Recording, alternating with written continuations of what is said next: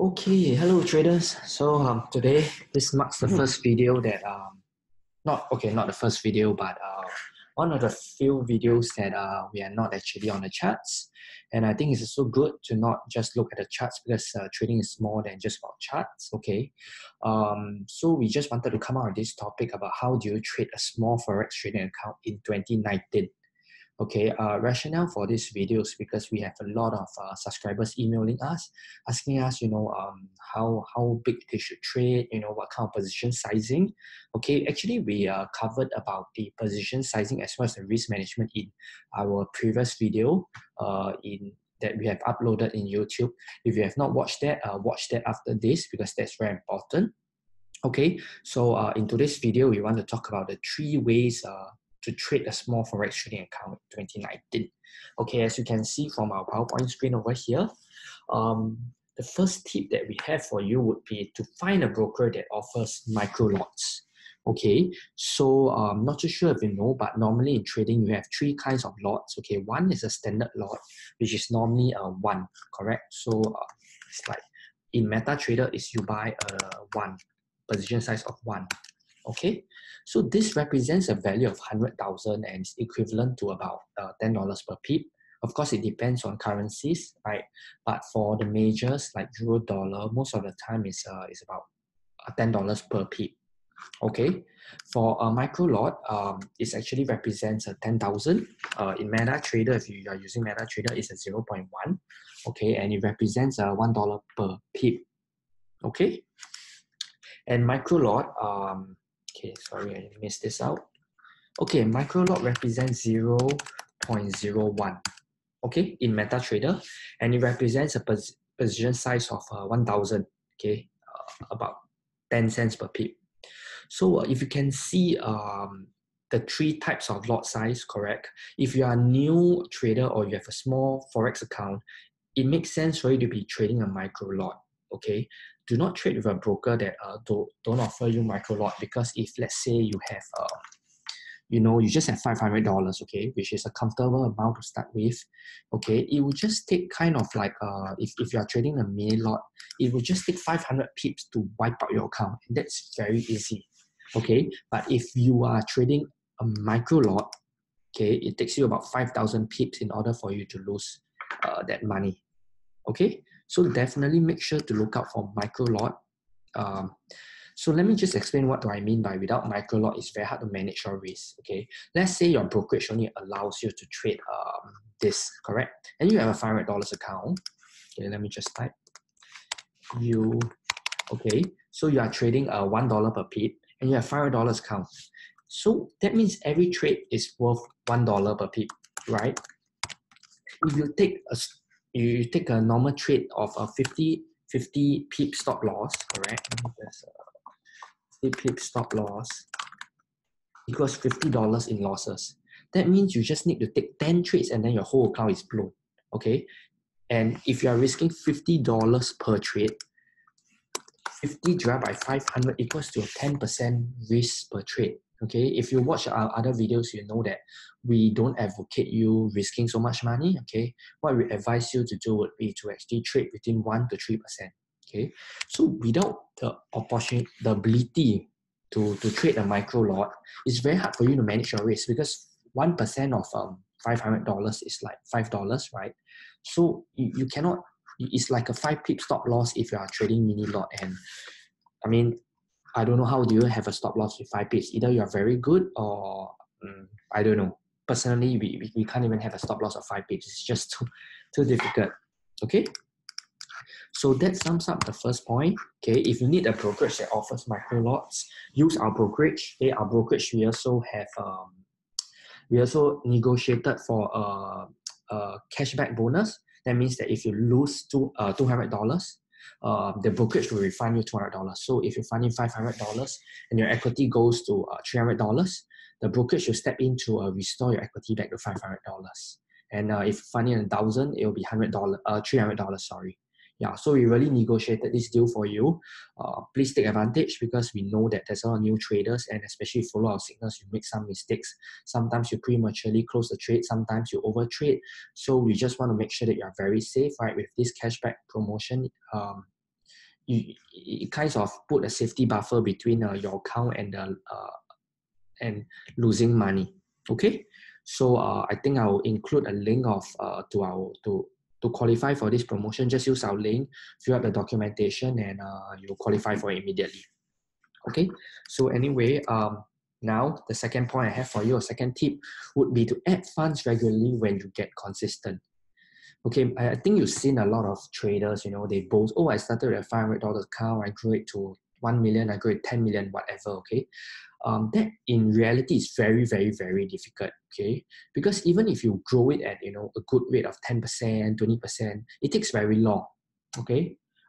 What you want to be doing is that as you get more confident, you get more profitable, you're able to generate profits on a consistent basis, you regularly add funds in your account. In fact, that's something that you will automatically want to do. I mean, think of it this way. If you know that every month you put in $10 and you could get back $20, how much money do you want to put? I'm guessing you want to put as much money as you possibly can, correct? Because you know that you can make the money. So your job as a new trader would be to slowly grow your confidence, not just grow your trading account. I mean, that's good, but grow your confidence, right? See, one mistake that a lot of traders make is that they start from, you know, 0.1, you know, and then they are making money, right? Then they just jump to 2 standard lots, 3 standard lots, okay? What happens in this case is that your psychology is not strong enough, right? Because you suddenly from, you know, you're used to trading 0.1 and suddenly you're trading 3 standard lots, okay? And when stress comes into the equation, your trading performance suffers.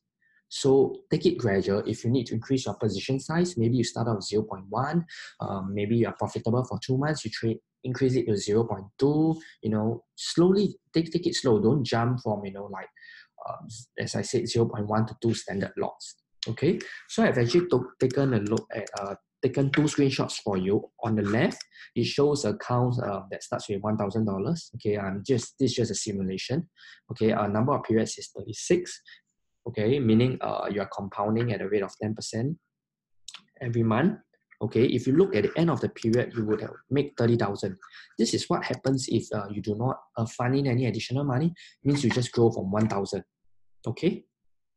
Contrast this to what is seen on the right over here. You can see that everything is the same except that in this case, you are putting $200 per period. Means you are adding funds regularly. So what happens? I mean, look at the end results. Okay, left and right. You can see over here that if you are investing $200 every period, you're looking at, you know, almost 3 times the return compared to this. Okay, so that's why it's very important to keep adding funds regularly, okay? But only do this when you're consistent, okay? This is a big disclaimer. Don't just, you know, make 4 trades, 5 trades, and you make some money and then you get overconfident and then you start trading big. No, I'm not talking about that. What I'm saying is that you have consistent results for at least, you know, 2 months, 3 months consecutively. Then you increase your account, you increase your position size, and you add funds in, okay? So now this is the last one I want to focus on, would be to stay focused on the risk to reward, or what is known as the R multiple. So maybe let me explain what is the meaning of risk to reward. Okay, risk to reward means how much are you risking to get, how much are you risking in order to make X amount of dollars. So for example, if I'm risking $1 and my potential reward or my actual reward is $3, right? That means I have a risk reward 1:3. Every dollar that I risk, I stand to make $3. That is what risk reward means. Okay, our multiple functions the same way. It's the same. If your risk is considered 1, so for example, if you are risking 50 pips in this trade, then 50 pips is 1R. Okay, if you close that trade with a profit of 150 pips, that is a reward of 3R. So how did we get that? You just take 150 divided by 50, and that equals to 3. So that's 3R. Okay, so when you are trading a small account, never focus on the monetary value. Okay, this is kind of wrong spelling, sorry. Never focus on the dollar value. Okay, right? Why is this so? Because if you are trading a big account, let's say you have a $10,000 account, it'll be very stressful. I mean, you see the numbers fluctuating, you know, it's not good to put yourself in this kind of scenarios, okay? But if you also trade a small account, it also isn't meaningful. You say, oh, you know, this trade is only worth $10, let's not bother much. But this is a very bad mindset, right? like say, oh, it's small, okay? Because you are building up your trading habits, okay? You need to learn to see yourself as whether this is small account or big account, I need to be consistent. I need to trade properly. And this is one of the tripping points that we've seen a lot of new aspiring traders make, right? That this is a mistake that they make. They say, oh, it's just $10. It's fine. Let me just try. Let me just hold on to my losses, okay? It's not, you shouldn't be doing that, okay? Because if you do that, you are building up a trading habit that it's very hard to change, okay? So start small and start right. Do things right. Don't focus on the dollar value. In fact, think in terms of R, okay? As we explained just now earlier. So every loss just see as, oh, it's just a 1R, right? 1R is there is no money, okay? You don't see it as you don't see the dollar sign. Just tell yourself, okay, it's just a 1R loss, okay? And if you gain, right, of course, it depends on your trade. Is it a 2R gain, 3R gain, 4R gain? This way, when you trade a bigger account, it stays the same. Oh, my loss is still 1R, my gain is still 2R. And that helps to keep your trading psychology in check. Okay, so we hope you enjoyed this lesson. So just a brief recap. Okay, number one, find a broker that offers micro lots. We'll put a link to our sponsoring brokerage at the bottom. Sign up if you have not. Okay. Number two will be to add funds regularly. Okay, when you are good, disclaimer, right? When you are good. Okay. And lastly, stay focused on risk to reward on R multiples. Don't keep staring at the money. Okay, it's not helping you by staring at the money fluctuating up and down. Okay, it's not helpful at all. Okay, let us know if you have any questions. Hit the subscribe button if you have not hit. Okay, we want to create more content like this to help you because we understand that sickness itself may not help you to become a better trader because you're just following us. So this is where content like this can actually change your mindset and so equip you with the skill set that we have to actually be a profitable independent trader. Okay, so if you have any questions, comment below, email us, right? We love to answer them, but you need to email us, otherwise we don't know what's going on. Okay, so we'll see you in the next